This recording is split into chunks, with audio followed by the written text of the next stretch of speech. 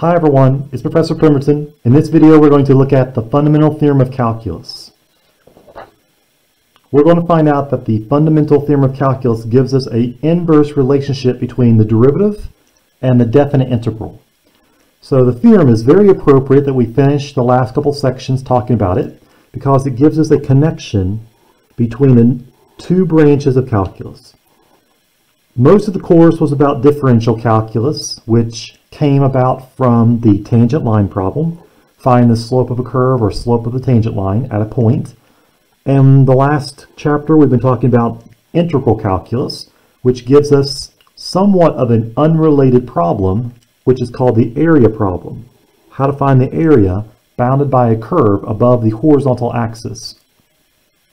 So the first part of the Fundamental Theorem of Calculus deals with functions that are defined by an equation of this form that involves a definite integral. So the function is g of x is defined to be the definite integral from t equals a to t equals x f of t dt. So a couple things we want to notice is that x is a variable for the function g. And it varies between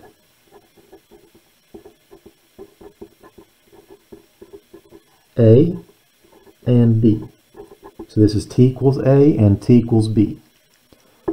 On the other hand, t is a dummy variable. It will not matter what the variable that we use in the integrand of the function f.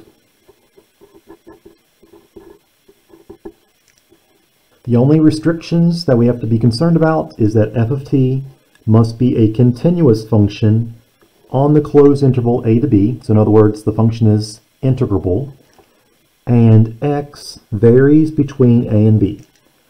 So notice that g of x, it only depends on the upper limit of integration. So x is the input variable, and it's in the upper limit of integration. So if x is a real number, then the definite integral is from t equals a to t equals x, f of t dt. This becomes a definite number. We're going to let x vary so that the number for the integral will also vary and will give us a function of x. And that's what we're calling g of x. So notice that this x is going to be varying between t equals a and a value t equals b. And so if x is changing, then so will this value of the definite integral, and that's going to give us a function.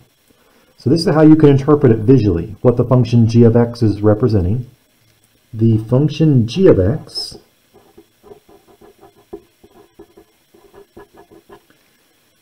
is the accumulated area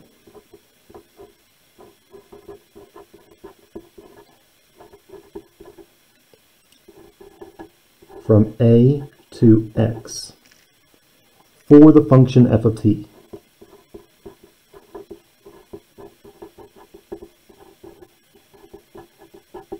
So as the x is increasing, it starts at x equals a. If this x is a definitive number, then you're trying to find out the area from t equals a to t equals x, and that would be this region, this area. Well, the value of x can be anything between t equals a and t equals b. So you can think of the function g of x as it's the area thus far or so far from t equals a up to this value of x.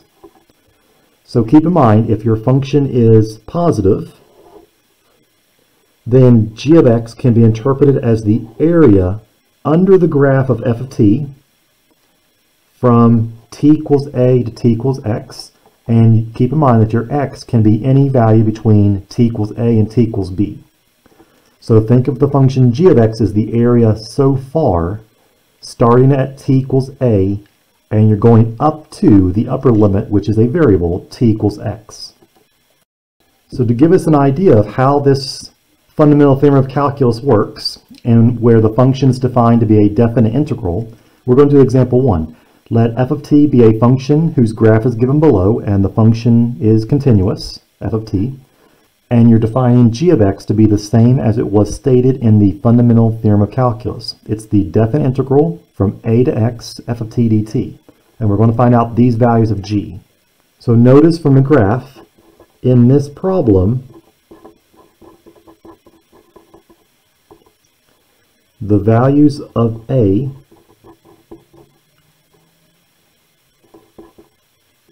is 0 and is the lower limit of integration.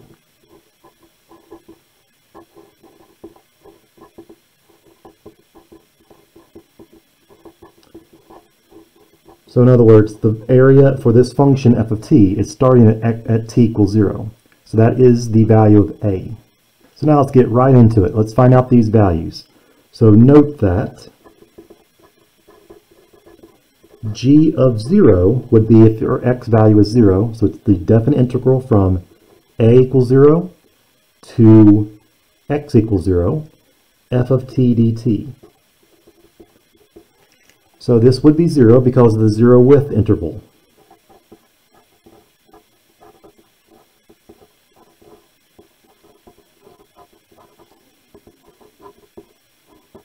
So that was a property that we talked about when we discussed definite integrals. So g of 0 is 0. So now let's look at the graph. So from the graph,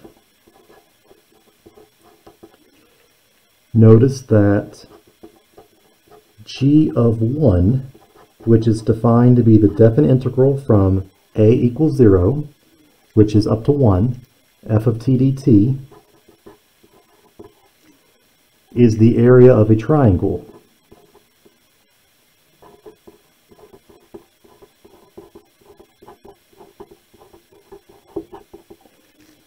So this area would be from 0 to 1. It would be the area so far between t equals 0 and t equals 1.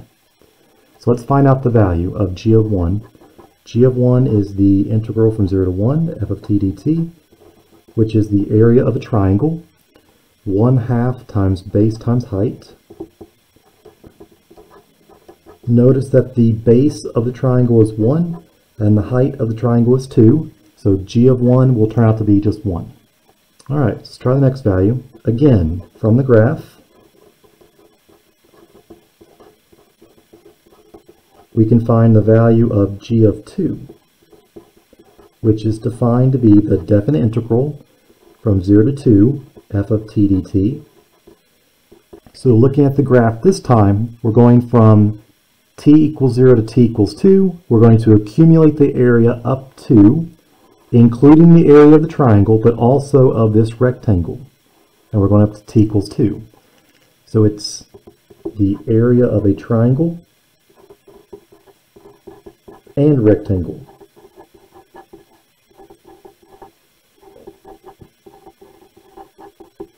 Alright, so the function's value at x equals 2 would be, well, we can use definite integral properties to rewrite this. So it's the integral from 0 to 1, f of t dt, plus the integral from 1 to 2, f of t dt, using the additivity rule for definite integrals. We already found out the area from 0 to 1. That was the triangle. The area was 1. And then the area of the rectangle that's formed between t equals 1 and t equals 2 would be length times width. And notice from the graph that the length is 2 and the width is 1. So now the area so far is 3 from t equals 0 to t equals 2. So far we've been able to use geometric shapes and their areas to find out the value of the definite integral. So from t equals 2 to t equals 3, notice from the graph we're going to have to estimate. So we can estimate the value of g of 3, which of course is the definite integral from 0 to 3, f of t dt, since the area from t equals 2 to t equals 3 does not form a nice geometric shape.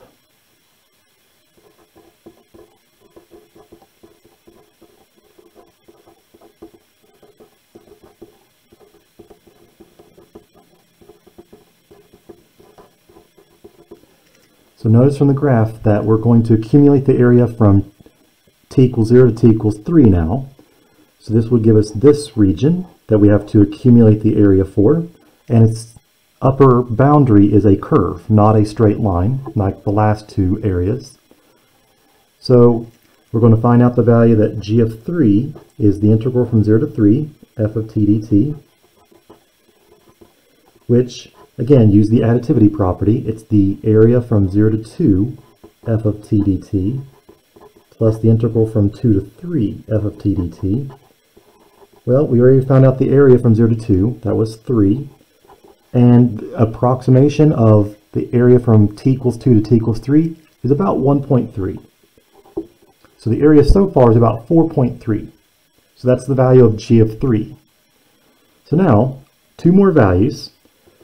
Notice that when t is greater than 3, the values of the function of f of t are negative, because the function is below the horizontal axis. And we begin to start subtracting the areas.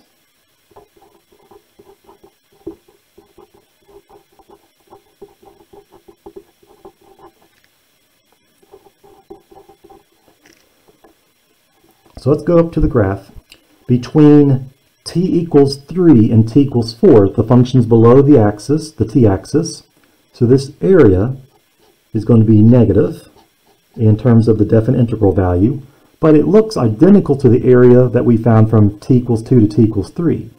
So in essence, we're just going to subtract off 1.3 again. So the value g of 4 is the definite integral from 0 to 4, f of t dt. It's the definite integral from 0 to 3, f of t dt, plus the area from 3 to 4, f of t dt. And like I said, that's 4.3 that we found so far from 0 to 3, but from 3 to 4, it just looks like the equivalent of 1.3 again, but we have to subtract. So now we're back to the value is 3. And likewise, you can find out g of 5. G of 5 is the definite integral from 0 to 5, f of t dt. And it's the area between 0 and 4, f of t dt, plus the last area that we have to find, between 4 to 5, f of t dt. Let's go up to the graph and see what the area might be approximately equal to.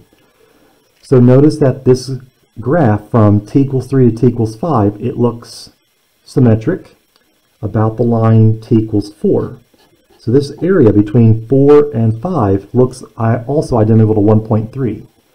So this would be 3, subtract another 1.3, so now the value is 1.7 for the accumulated area between t equals 0 and t equals 5. So let's take a look at the graphs. This gives us a visual representation of what we just found. The top left corner, this graph is representing the value g of 1 was the area between 0 to 1, f of t dt. And we found out the value was 1 of this area of the triangle. G of 2 was the definite integral from 0 to 2, f of t dt, and that was the sum of the areas of a triangle and rectangle, and we found out the area was 3. G of 3 was the integral from 0 to 3, f of t dt, and this was approximately 4.3, because the upper boundary from t equals 2 to t equals 3 was a curve. And in the bottom left corner, this is the value g of 4, definite integral from 0 to 4, f of t dt, and this was found to be about 3, because we were subtracting the area from t equals 3 to t equals 4. And the last value that we found was g of 5, which was the integral from 0 to 5, f of t dt, and that was about 1.7, because we also had to subtract another 1.3 from t equals 4 to t equals 5. So we can use these calculated values for the function g to sketch a graph. So notice that the function f of t is positive when the t is less than 3. So up to t equals 3, where we're adding the area. And that means the function g of x, which is accumulating the area, will be increasing up to x equals 3. Now keep in mind, it's x because g of x depends on x, not t. So that means that x equals 3, you will have a local maximum. Now that's talking about the maximum area that's accumulated thus far would occur when x equals 3. But when x is greater than 3, we were subtracting the areas, so that means g of x will be decreasing, and that was because f of t was negative. So this gives you a sketch of the graph of g of x. So this is just a sketch of the graph g of x when you're accumulating the area under the function f of t. So this is the first step in the fundamental theorem of calculus. Understanding this function g of x is accumulating the area under a function f of t. So now we're going to start building up to the second part of the fundamental theorem of calculus. So example 2. If the function g of x is defined to be a definite integral from t equals a to t equals x, f of t dt, where we're going to assume that a is 1 in this problem, and the function f of t is the integrand t squared. Find a formula for g of x, and then we're going to find the derivative of g of x. Okay, so let's substitute in the values. G of x is the integral from a, which is 1 in this problem, and x is the upper limit of integration. F of t is t squared, and the variable of integration is t. So the antiderivative of t squared is 1/3 t cubed. Evaluate from t equals 1 to t equals x using the evaluation theorem. So the upper limit of integration is substituted in first, so 1/3 x to the third, subtract 1/3 times 1 cubed. So 1/3 x cubed, subtract 1/3. So that is the function g of x. It's a cubic function, 1/3 x cubed minus the third. Now let's find out the derivative. G prime would be the derivative with respect to x of 1/3 x cubed, subtract 1/3. Well, we already know how to do these. This is a nice polynomial function. The derivative of 1/3 x cubed gives you just x squared, and the derivative of 1/3 just disappears anyways. It's just a constant. So the function g prime of x is just x squared. So the fact that we've just found out is that g prime of x was x squared, but the integrand f of t was t squared in the previous example. This actually gives us the first part of the fundamental theorem of calculus. So it states if f of x is a continuous function on a closed interval a to b, so it's integrable, you have a function g of x is defined to be a definite integral from t equals a to t equals x, f of t dt, and remember that the x can be any value between a and b. G of x is an antiderivative of f of x. In other words, if you take the derivative of g, you get f of x, just like we found out in the previous example. So if you take the derivative of g, you get x squared, but that is the function evaluated at x. It's also x squared on this interval. Well, Leibniz notation in terms of derivatives states that the derivative of this definite integral from t equals a to t equals x, f of t dt, is really just the integrand evaluated at the upper limit of integration, which is just x, where the function is continuous. So in other words, this says if you first integrate f of t, which is the inside, and then you differentiate that answer, just like we did in example 2, you just get the original function, evaluated at the upper limit of integration. So let's try example 3. Use the fundamental theorem of calculus to differentiate each of the following integrals. Okay, number 1, we're going to have this function g of x defined to be an integral from 1 to x, where the integrand is 5 divided by t squared plus 7, and the variable of integration is t. Well, find the derivative. So g prime would be 5 divided by x squared plus 7. So it's the integrand evaluated at the upper limit of integration. It doesn't matter what the lower limit of integration is, because when you take the derivative, it will just be a derivative of a constant, and it just disappears. So since f of t is 5 divided by t squared plus 7 is continuous, on the closed interval 1 to x. Number 2, let's have the function g of x to be defined this way. It's the integral from 2 to x, e 4t squared, subtract 2t in the exponent, and then dt. So again, g prime, it does not matter what the lower limit of integration is, because the derivative will just be 0 after you do the antiderivative of the e to the 4t squared minus 2t. What matters is the upper limit of integration is just x. So this will be e to the 4x squared subtract 2x. And we can say this because f of t is continuous. It's an exponential function.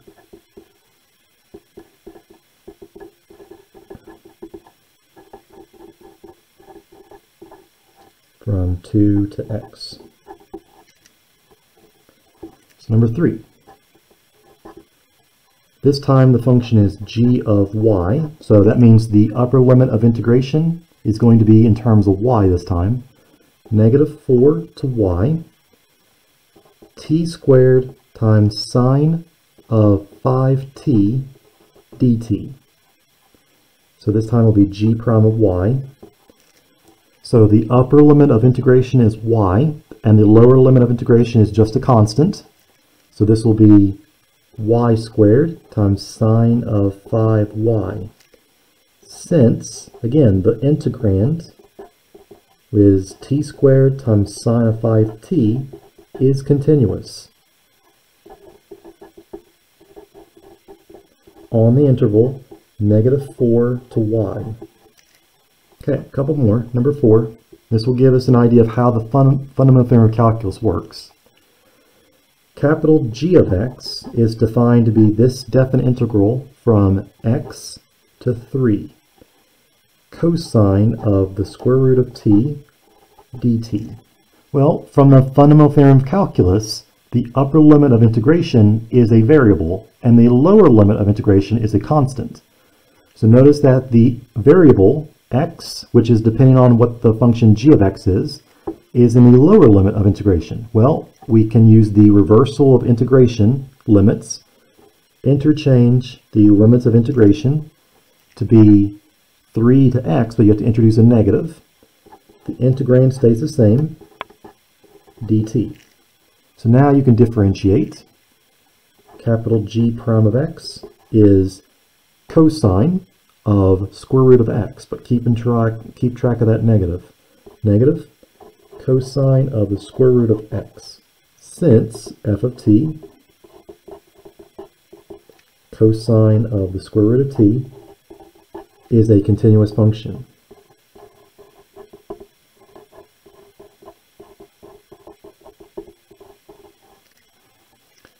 From 3 to x. Alright, one more of these problems. Number 5. This time the function is g of w, which is the definite integral from w to negative 2. And this time the function is 9 plus t squared inside a square root dt. So the same idea as the last problem.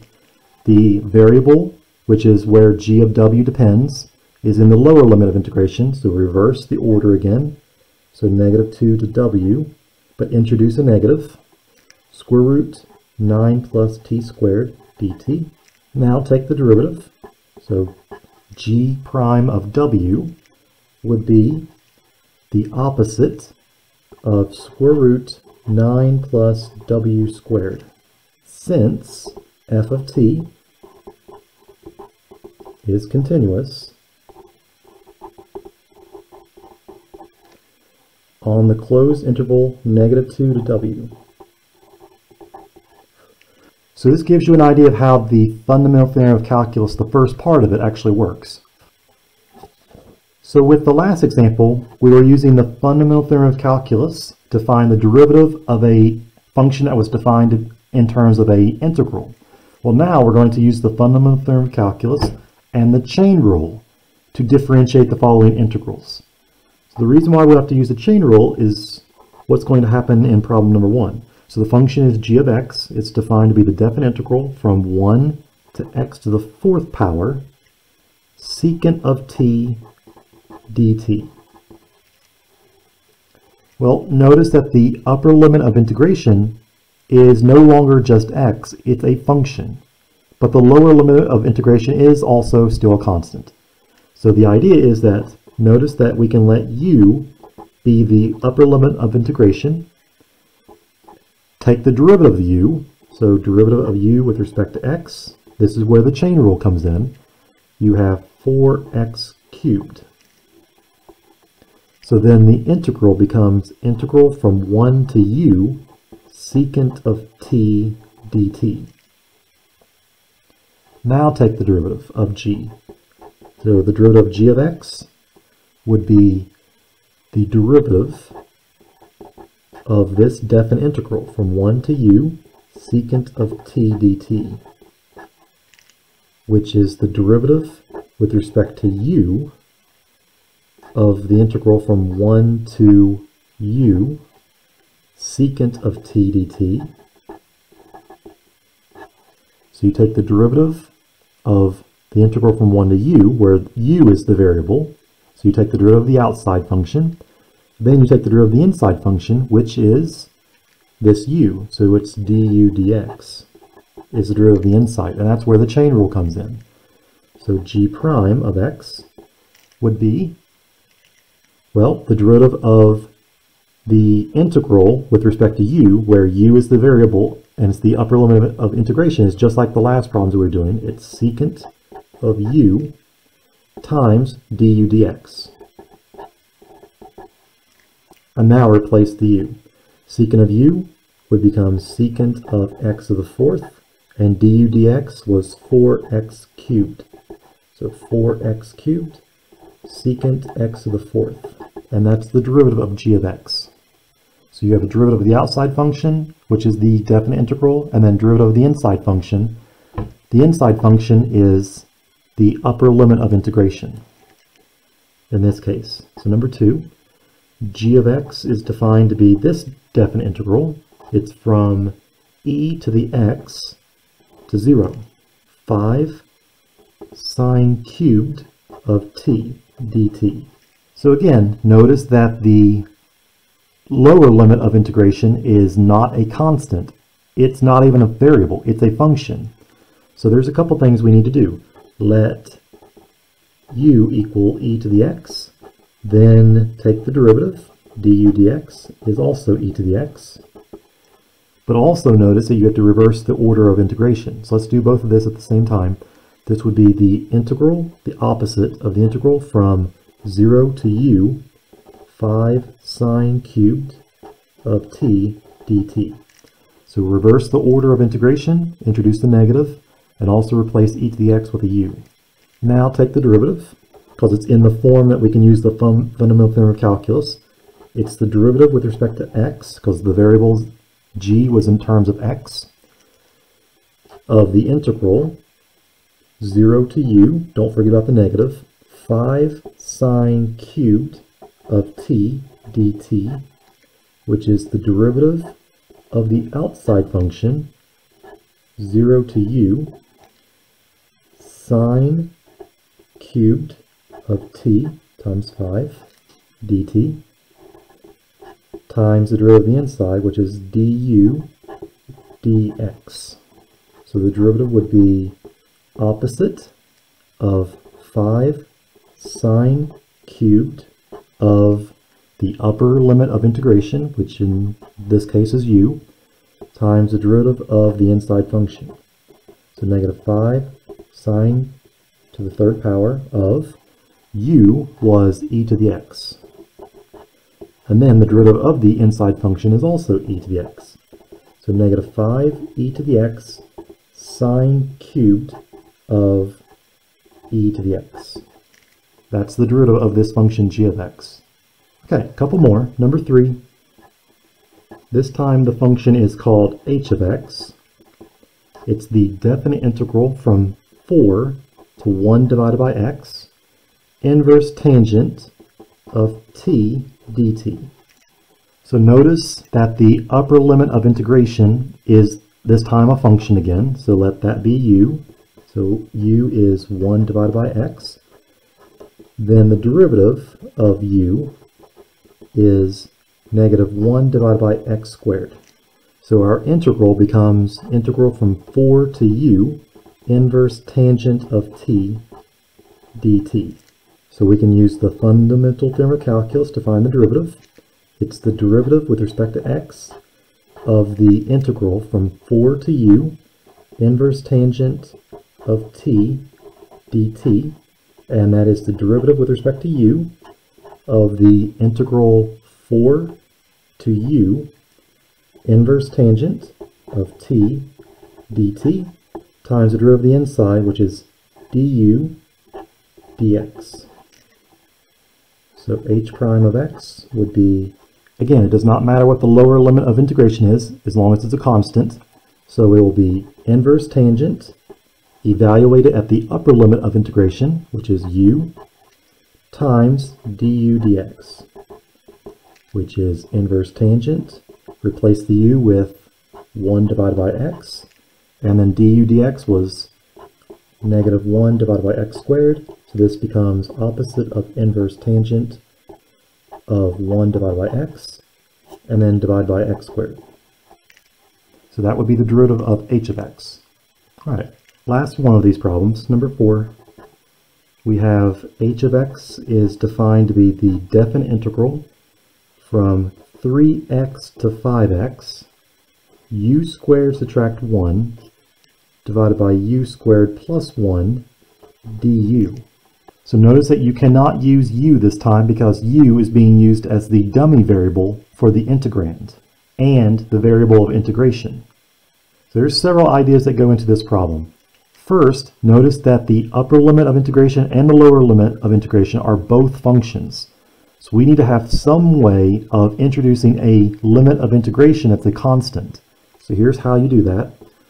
Let's use the additivity rule for definite integrals. Let's go from 3x up to a number b, u squared minus 1, divided by u squared plus 1, du, plus the integral will be from b up to the upper limit of integration 5x of the same integrand, u squared minus 1 over u squared plus 1 du.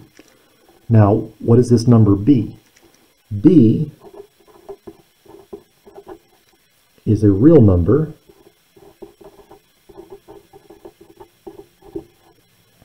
such that 3x is less than or equal to b, which is less than or equal to 5x. It doesn't matter what the real number constant is. It'll just disappear anyways with the theorem. So as long as the b is somewhere between 3x and 5x, we can break the integral up this way. So now let's approach this problem as we did in the last three parts. So we have integral from 3x to b. Let's call w will be 3x. And the derivative of w with respect to x is just 3. But at the same time, we have this other integral that's from b to 5x. So the upper limit of integration is a function. So let's use v. v equals 5x. And the derivative of v with respect to x is 5. So now we're ready to actually calculate the derivative. H prime of x is the derivative with respect to x of both of these integrals. Now, the first integral, we need to rearrange the limits of integration. So opposite of the integral from b to 3x, u squared minus 1 divided by u squared plus 1 du, plus integral from b to 5x. The second integral was fine because the upper limit of integration is just 5x. U squared minus 1 divided by u squared plus 1 du. Well, replace the 3x and the 5x with w and v, respectively. So it's the derivative with respect to x of the integral, don't forget about the negative sign again, b to w, u squared minus 1 divided by u squared plus 1 du, plus integral from b to v of the same integrand. So this gives us the derivative of the outside function, which is w, so d dw of negative integral from b to w, u squared minus 1 over u squared plus 1 du, and then times by dw dx. So it's the derivative of the outside function and the derivative of the inside function, plus the derivative with respect to v of integral from b to v, u squared minus 1 divided by u squared plus 1 du, and then the derivative of the inside would be dv dx. So it's just the same problems as 1, 2, and 3, it's just we're doing it twice because we have two separate integrals. So now we're in a position to actually find out what's the derivative of the outside and the inside functions. So the derivative of this first integral will be opposite of the integrand evaluated at w, so w squared minus 1 divided by w squared plus 1 times dw dx, that was 3, plus the derivative of the second integral would be the integrand evaluated at v squared minus 1 divided by v squared plus 1 times dv dx was 5. So now we have to go back and replace what we substituted in from the first part. We replace all the w's with 3x and all the v's with 5x. So this gives us negative 3. W squared is 3x squared minus 1 divided by 3x all squared plus 1. And the other term would be plus 5 times v squared minus 1. V is 5x. So 5x squared minus 1 divided by 5x all squared plus 1. And then, of course, this simplifies as negative 3 times 9x squared subtract 1 divided by 9x squared plus 1 plus 5 times 25x squared minus 1 divided by 25x squared plus 1. And that's the derivative of this function h of x. And the last part of this video is about the idea behind differentiation and integration are inverse processes or inverse operations. We're going to take the two parts of the Fundamental Theorem of Calculus, which is the Evaluation Theorem and the Fundamental Theorem of Calculus Part 1, that gives you a relationship between integration and differentiation as follows. So the Evaluation Theorem we talked about in the last section. It relates integrals and derivatives. That means you find the antiderivative and you evaluate at the upper limit of integration and the lower limit of integration, and you subtract the two. This is called the second part of the Fundamental Theorem of Calculus. So the Fundamental Theorem of Calculus can be stated in these two statements. You have f of x is continuous on a closed interval a to b. The first part of the Fundamental Theorem of Calculus is this function g of x is defined to be a definite integral from t equals a to t equals x, f of t dt, and the derivative of g of x gives you the integrand evaluated at the upper limit of integration as long as it's a variable, and the lower limit of integration is a constant. So g prime of x is f of x.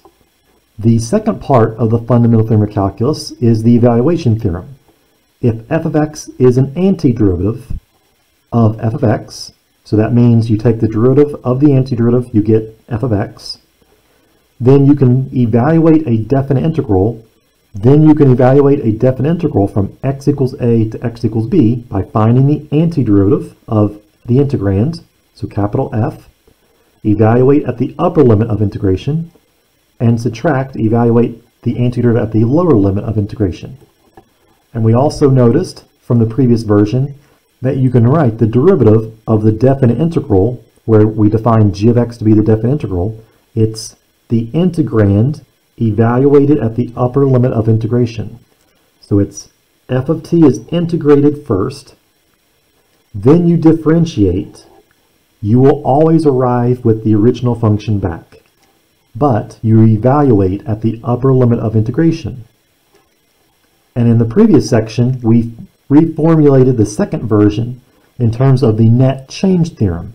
It states that if you take the function f, capital F prime of x, dx, and the integral from x equals a to x equals b, it's the same as taking the antiderivative, capital F, evaluate at b, subtract the antiderivative evaluated at a.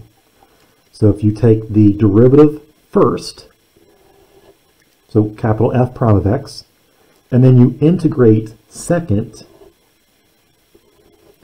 you again arrive at the original function. But it takes in the form f of b minus f of a because you have limits of integration. So if you think about these last two statements, differentiation and integration are inverse processes of each other. So the first statement was if you take the antiderivative of f of t and then you differentiate after that, then you get the original integrand, but you evaluate at the upper limit of integration. So it's a function. Whereas the evaluation theorem says if the integrand is a derivative, so you take the derivative already, then you integrate, you get the original function back, which is capital F, but you're going to get a real number because a and b are real numbers for the limits of integration. So the Fundamental Theorem of Calculus is just another way of saying that differentiation and integration are inverse processes of each other. So this finishes our discussion on the Fundamental Theorem of Calculus. If you have any questions about anything in this video or any of the examples, please let me know. Or if you have any questions while you work on the homework in terms of the Fundamental Theorem of Calculus, please let me know that as well. And I'll see you at the next video when we talk about the substitution rule.